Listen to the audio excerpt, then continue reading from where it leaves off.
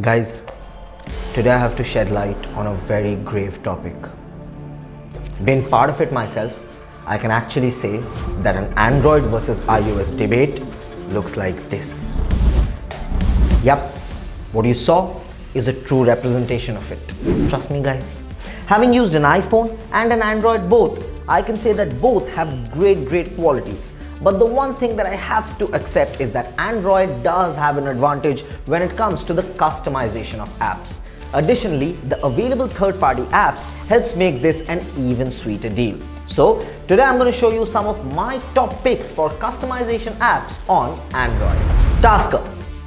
Tasker is that app to automate tasks to the absolute extreme. You can also use it to create new actions and a ton of other stuff as well. For example, you can create triggers for actions via launcher shortcuts, widgets, long pressing volume buttons, and more.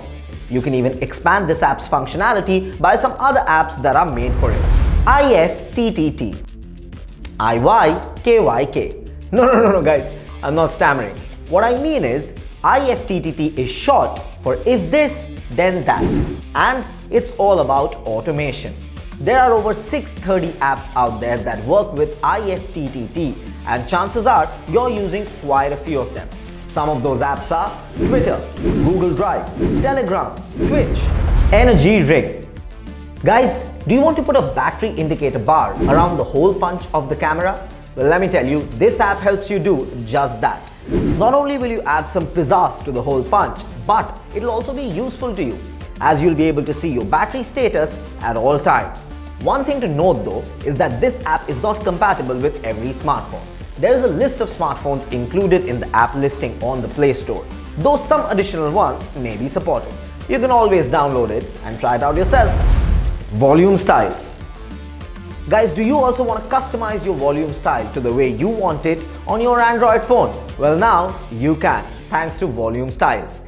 You can edit the volume panel any way you want through Volume Styles. Various different options are available. It's a really useful app that can make you more productive by adding a more useful volume panel to your phone, one that you want. Tap Lock. Google Pixel users, you may be annoyed that your phone doesn't offer the double tap to lock feature. Well, now we have a fix. All you need to do is put a see-through widget on your home screen where you'd usually double tap to lock the phone. Enable the accessibility option for the app and you're good to go. That's basically everything that this app, Tap Lock, does. And that was the video guys. Customization never looked so cool.